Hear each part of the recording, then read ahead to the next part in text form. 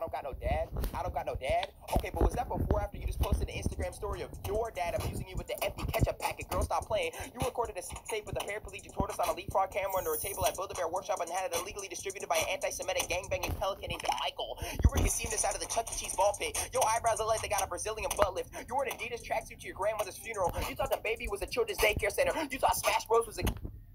Posted an Instagram story of your dad abusing you with the empty ketchup packet. Girl, stop playing. You recorded a tape with a paraplegic tortoise on a leapfrog camera under a table at Build-A-Bear Workshop and had it illegally distributed by an anti-Semitic gangbanging pelican named Michael. You were conceived this out of the Chuck E. Cheese ball pit. Your eyebrows look like they got a Brazilian butt lift. You wore an Adidas tracksuit to your grandmother's funeral. You thought the baby was a children's daycare center. You thought Smash Bros was a magazine. Your grandmother's casket is a Gogurt tube, and your grandfather was cremated inside of an Easy Bake Oven.